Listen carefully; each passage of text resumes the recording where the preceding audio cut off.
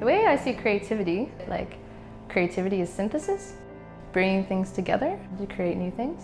And God is the ultimate in creativity. My motivation to create, there's something just intrinsic inside of me that kind of needs to do it to feel alive. I just feel free when I'm painting and just feel totally 100% myself.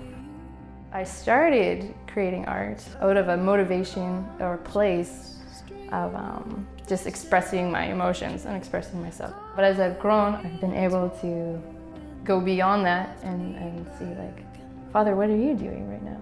What message do you want to say? How can I communicate that? Essentially, the year after high school, I was applying to universities. And I just felt man, I don't know enough about the Word, the Bible. And so I was I should just do 1 year Bible school, just 1 year.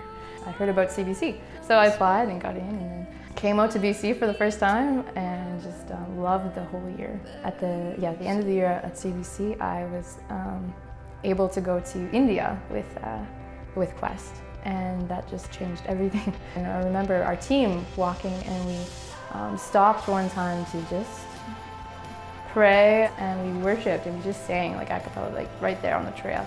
And for the very first time in my life, I realized the power of worshiping Jesus. He just brought us so much joy from that. Also there, I heard the Lord say, you should do worship arts at CBC. I was that's not my plan, Lord. I want to go to art school because I want to be an artist. And I just got the sense I should do worship arts. I started CBC thinking, there's more, and I want to discover what the Lord has. And I also left CBC thinking, there's more, I still want more. My heart just got more and more engaged with God. And so I've been on this journey now of finding more and more intimacy with Him and more satisfaction and contentment and fulfillment. And it's been the best. My name is Erin, and I'm called to go deeper.